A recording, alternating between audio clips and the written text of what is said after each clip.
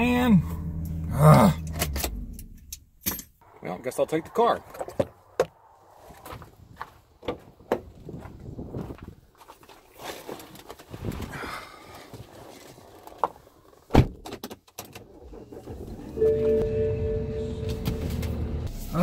Well, I'll take the freaking tractor then.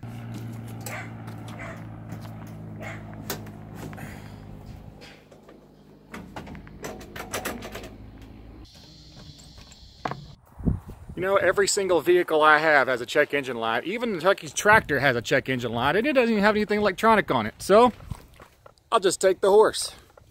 Come here, Taco. It's a good horse. Nothing wrong with a horse. No check engine lights. Nothing. Right, Taco. Even my freaking horses have check engine lights. Well, I'll have to scan it.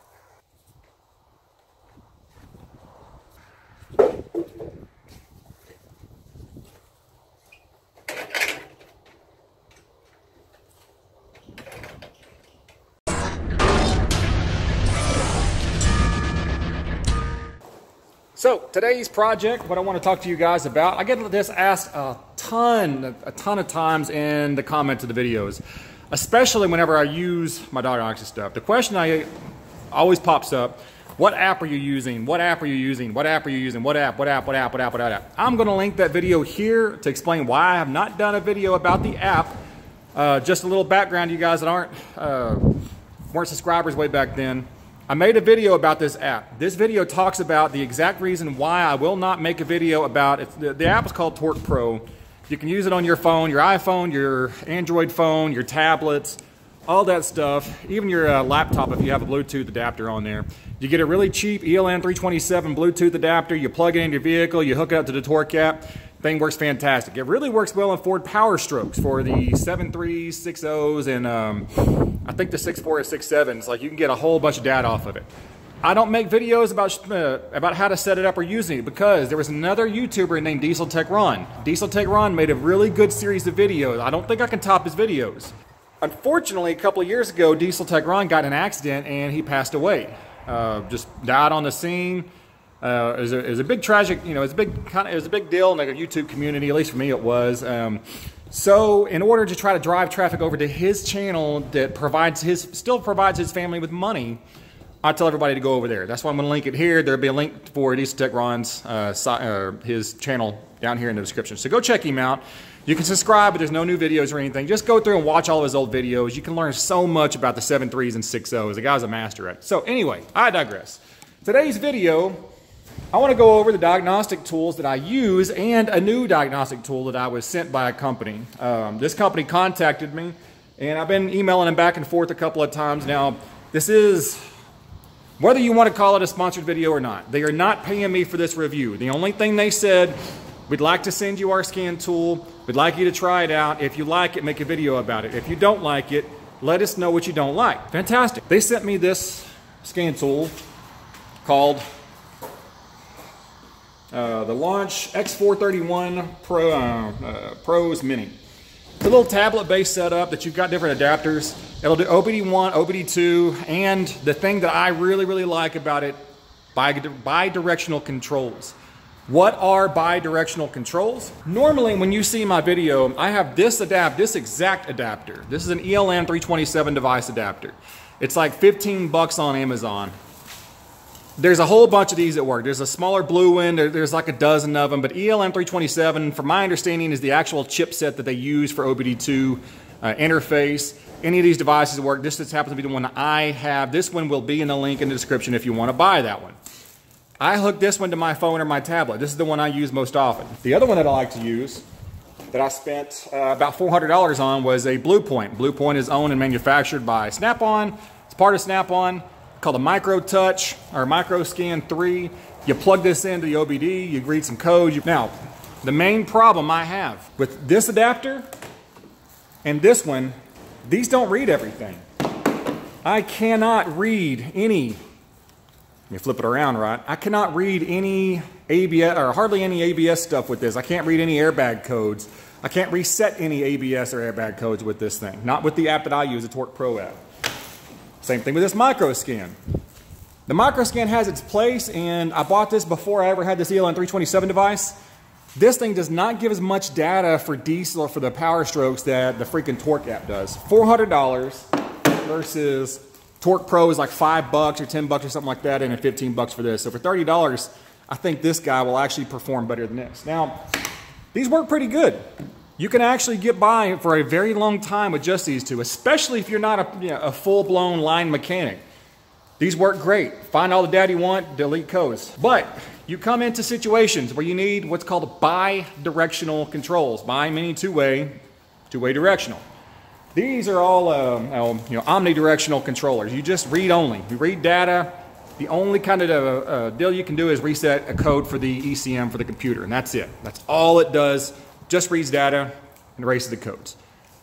Sometimes you get into situations where you need to do functional tests, like on the Ford Power Stroke on the 7.3 and the 6.0s and the 6.4 and 6.7s. If you want to do a cylinder contribution test, can't do it with that kind of scanner.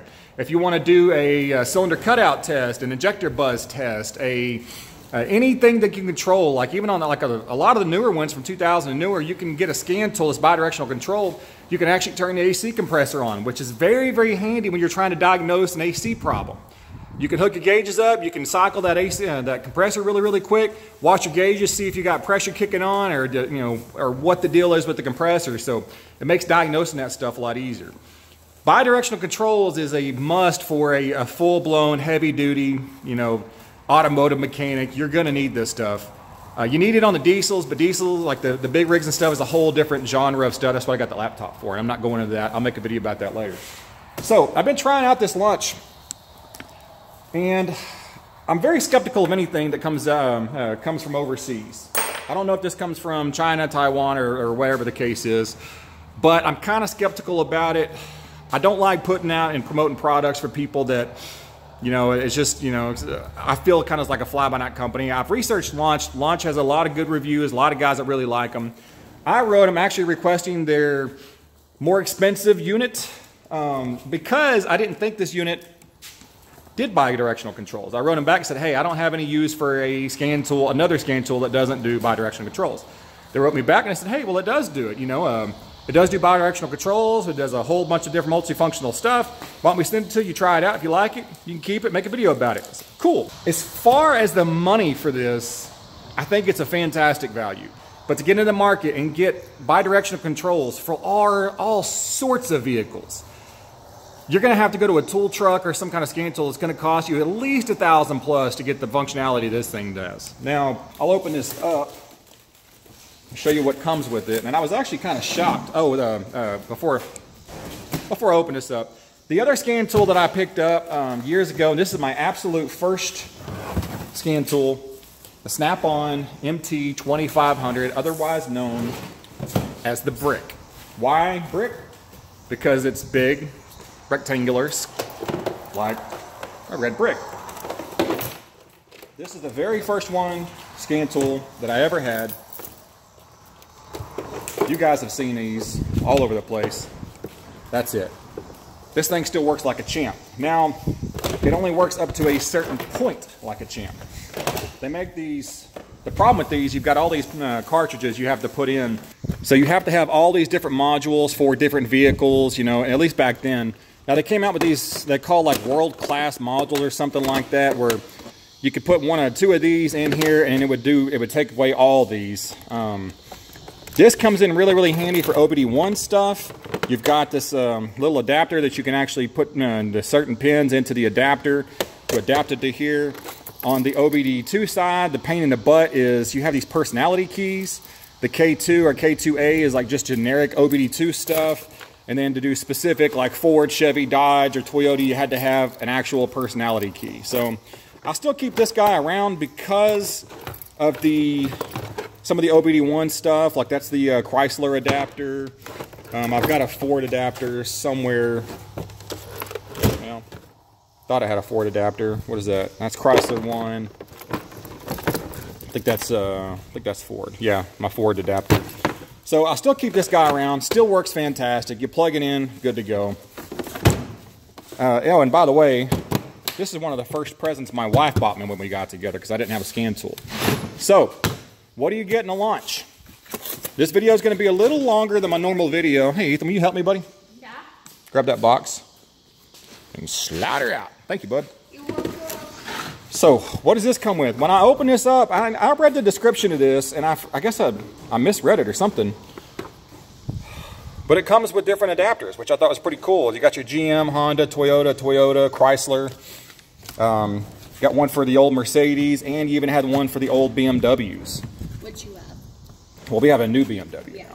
now. The actual scanner itself, it's pretty straightforward. It's just a handheld tablet. Now, what I do think is pretty freaking neat, this guy right here, that's your Bluetooth. Effectively the same thing as this, but you actually have a spot for it. That's your Bluetooth adapter. Slides in there. It's got a little spot. Now, I don't know if that's got a battery in it or not. I don't think it does. It shouldn't. You've got all these different adapters. Something I really like about this, a lot of times when you go to plug into a vehicle, you plug your scan tool into it and you get nothing. No power. Like the Snap-on MT2500 has to have power. So if you plug it in, there's no power, doesn't work. If you plug it in, there's no power to the OBD2 port on this one, doesn't work. No power to OBD2 port here, doesn't work. Now you have to figure out why it doesn't work, and you got to go chasing problems or supplying voltage directly to the, I think it's pin 12 on these or something like that. So this one comes with a battery clamp and a cigarette lighter adapter, where you can actually plug it in to the unit itself, right there. You can plug it in, and then you can actually communicate with it. You don't have to go chasing down that freaking power issues, which happens a lot. There's some more adapters in here. I'm not sure what all of them do, but you got plenty of adapters for everything. Here you've got a couple of adapters. You've got one that plugs directly into the unit, plugs right into there, and then you plug it directly into the car, so you don't even have to deal with the Bluetooth adapter if you don't want to. Like I said, I'm not going to go through all these adapters. I want to really try this thing out and give it a run for its money. From my experience, most of these scan tools that sell you all of these different adapters with it, you hardly ever use all these different adapters. I mean, some of these have, like, looks like this one is for a particular module or control module or something to reflash and whatnot. So I used this guy on my truck a while ago. It worked fantastic. I even hooked it up to our, we sold the F-150 and we bought a car. It's a 2011 BMW. It has so much functionality with the BMW. It's crazy. I can reflash stuff. I can get into the actual programming or the coding, which if you guys know about BMW, there's a way that you can get in. You can change values and you can change stuff with the coding. Generally, you buy an app and you buy an adapter and it's like $150, $200 to do it. This freaking guy does it. But I'm going to hook it up to the service truck real quick and fire it on and show you what we can do. Hey, just showing your legs. You see me now? Yeah, I can see you. All right. So this is a 2001 F350 with a V10. It's the 6.8 liter V10. So if you want to scan it, all we do is we pull our adapter out, plug it into the OBD2 port, and turn it on. So we'll turn it on. It'll go through its process. Now, something that I tried this out a while ago, and I thought this is pretty freaking cool. My Blue Point and my Snap-on, if you're doing the vehicle, you have to do a manual VIN entry. A lot of newer cars don't have, that deal went away to where you just hook up to the car, it identifies the car. You don't have to do manual VIN entry. I have used my Snap-on MT2500 with this truck, and I have to do manual freaking VIN entry. It looks like a tablet. It does. You've got remote diagnosis, software upgrade, maintenance help, personal center, all this other special functions. All I did, I really haven't gone through this thing and did everything, but you've got all of these freaking different manufacturers for all sorts of stuff. I saw 4. Yeah. Pretty much any vehicle on the planet you can think of, this thing will cover. So we'll go to American, we'll go to Ford, we'll hit that, we'll hit submit. All right, so we got manually select, manually reset service, the F650, F750 test specifications, automatically search. So we'll do the automatic search, hit OK. Okay. So something really cool about this setup, like back up, Ethan. So, or show me. So I'm sitting here in my shop and my truck's right there. Yeah. Got the truck running. This thing is wireless, so I can sit out here and I can actually do all these functional tests from here. Now, I'm doing that because it's easier to have my son record me from here. You know, obviously I would normally sit inside the truck, but. So you have all these different, you can do health reports. Health report will scan everything in the system, tell you if there's any codes. System scan, system selection, special function, module programming, and vehicle information. Let's do special function. We'll do the powertrain. Here, let's do power balance. All right, so this is showing me my cylinder contribution. So you got cylinder 1, 6, or 1, 2, 7, 3, 8, 4, and then 9, 10. So what you're looking for is you're looking for any of these that are just way, way off. So right now, they all look pretty good. So we'll go back. Relative compression. All right, it says set ignition to key on, engine off, not met. Fully depress accelerator pedal to the floor. I'm not going to do this right now. I'm just showing you guys. This is like the only other meters the only diagnostic deals I've used that actually have all this stuff are usually manufacturer specific stuff or high-end, really expensive diagnostic tools. And I've gone through all these. Every single one of these functions actually works right. Now I'm having a hard time pushing on this because there's a plastic screen on here. I didn't take the plastic protector off, so I'm having to push through it. But like something that normal OBD2 stuff will not do, like the PATS. PATS is, I think it's passive anti-theft system or something like that. That's the anti-theft for the Ford. That's the little chip or the transponder in the key. So no PATS installed. Well, this is a service truck, so there's not going to be a PATS installed. Most of the Super Duties don't have that. I don't have remote keyless entry, but you know, that's just kind of showing you all of the functions on it. I know this really isn't probably showing you guys a whole lot. I'm going to turn the truck off and I'm going to go hook up to the BMW. Every single automotive shop that I've ever worked at, we always had problems scanning German cars and European cars for some reason. We could hardly ever do everything we needed to do on a Volkswagen, an Audi, a Mercedes-Benz, or BMW for whatever reason. And generally it was no communication. So we're gonna go over there, hook this up to my BMW real quick, and I'll show you all the crazy amount of stuff that you can do with this freaking thing. I'm really blown away by it. Guys, my dad still hasn't gotten this play button here. I want to see it. Okay, so we're in the BMW. So this is you guys haven't seen this on the channel yet. This is fairly new. We sold the F-150. My wife was having some issues driving the F-150. She was having a hard time parking it, and it was kind of annoying her, and just decided to sell it, and then we bought this car. Now, this car is about a quarter the price of the F-150, so I'm not a huge BMW fan. I've never owned a BMW, but, you know, I'm willing to give it a shot. The price was cheap enough, so we bought it, and we'll see if it's good. But on the scanner, we'll go to European, BMW. There's a whole lot, I mean, there's not a whole lot of stuff that I get really excited about. Diagnostic stuff is something I get excited about. I love the diagnostic procedure of things. If I had my way, I would prefer just to show up, diagnose a problem, let somebody know what they need to do, and then just leave and have them do all the work. I'm not real fascinated with the work anymore because I've just done it for so long, but I really like figuring out problems with stuff. A setup like this allows you, you know, it gives me so much more versatility to work on things. Like a perfect example, my mother-in-law's car. She has a 2001 Toyota Avalon.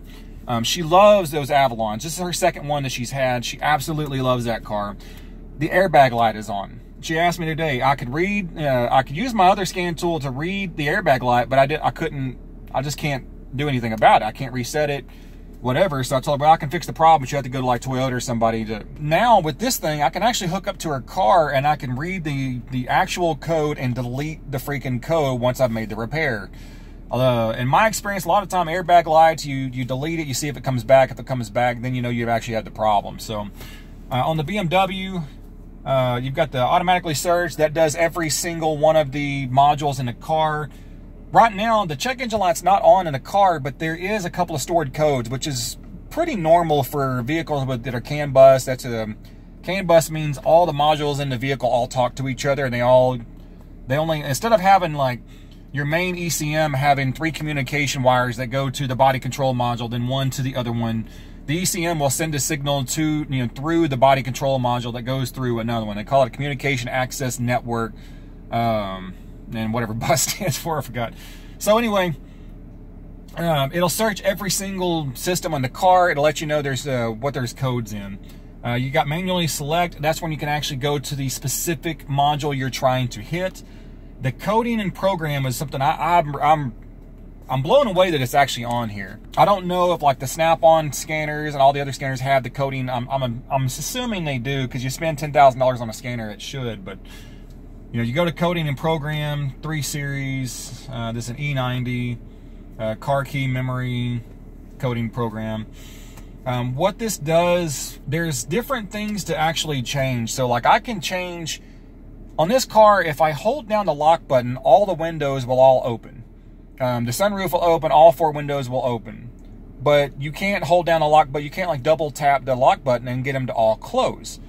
On this setup, I can actually change that to where I hit the lock button twice and everything all rolls up. That's just an option at BMW that if you want it, they charge you for it, you know, and it's like a $300 option, and all they really do is they just go in and they select it on, you know, at the dealer to add that function to it. It's very annoying.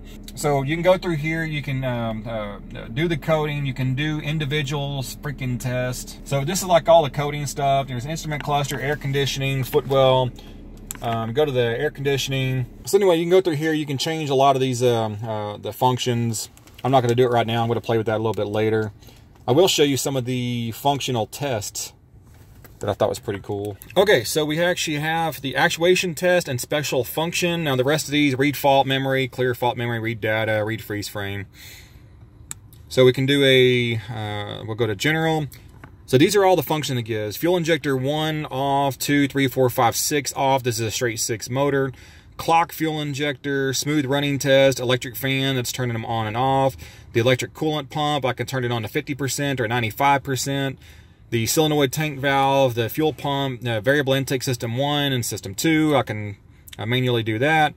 I don't know if this car has that exhaust flap on it or not, but you can actually control it. And then the other one, cylinder correction on and off. So you can turn that off, or turn it on, or you can turn it off. So cylinder correction, if I remember right, that's the computer trying to add fuel or spark to one particular cylinder to try to get it to function and basic to get it as powerful as the rest of the cylinders. And if it doesn't do that, it'll take all the power from the other cylinders and drop it down a little bit. Like it'll kind of retard the timing, a little less fuel, stuff like that, to try to balance the engine out so the engine is actually balanced the most effectively. So you can turn that off to see if the ECM, the computer, is actually doing that or not. At least that's what I think I remember. If I'm wrong, you guys tell me in the comments. I'm not super educated on BMWs. I don't know if that's a BMW issue or not, or just BMW or the newer cars. But anyway, I don't know if that's, you know, BMW only, but maybe you guys can tell me. That's my understanding of it. I've droned on and on about this scan tool enough. I've showed you guys what this thing can. Oh, this is something cool.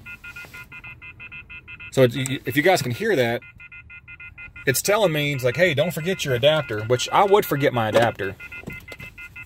And you put the adapter in the back, hit OK, and it turns that deal off. I'm super excited to use this. I was kind of skeptical at first. I thought maybe it's going to be like a generic scan tool. You know, it's not going to be that great of a scan tool, and maybe some of the wording in it's going to be, you know, a lot of times there's a mistranslation from China to, at least in English, to where it just doesn't, like when you're reading it, doesn't make sense. Like, you know, they didn't do a really good job of it, or whoever did the translation didn't know what they were doing. But this is written really, really well. It's easy to use, easy to follow. I'm really, really excited about being able to use this in the future. As soon as I go over and I get back over at Chucky's, I'm going to take this with me. I'm going to hook up to that 7.3 that we bought, the 2001. I want to see if I can do a injector buzz test with it and then things of that nature, and see what kind of data that it gives. But guys, if you are going to get into the automotive world as a mechanic, even if you work at a dealer, I would highly suggest buying, you know, this one gets my seal of approval. Buy this one, have it in your toolbox. The shop's scan tools aren't always available. It sucks to sit around in a flat rate shop and have to wait for one of the scan tools to become available. When I was at Volkswagen, they had 2 scan tools, and that was it out of like 12 techs. So we were always having to freaking wait on your turn for the scan tool, and then it always became an argument and everything. Not only that, but when you're at home, this would be an invaluable tool. It'll do OBD1, OBD2, it'll do manufacturer specific test. I really think it's a pretty, it's a really good value, and I'll be using it on the channel and you guys will see it. So the people at launch, if you're watching it all the way to the end of this video,